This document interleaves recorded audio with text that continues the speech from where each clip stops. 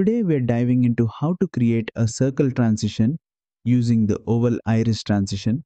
This is a sleek and creative way to switch between clips. Let's jump in. Start by placing two clips on your timeline back to back. Now, head over to the effects library, navigate to video transitions, and find the oval iris transition. Drag and drop it between the two clips. You can adjust the duration of the transition by simply clicking and dragging its edges on the timeline. Next, click on the transition to highlight it and open the inspector panel. Here, you'll find options to add a border to the circle. Toggle the border on, and you can also change its color to match your style.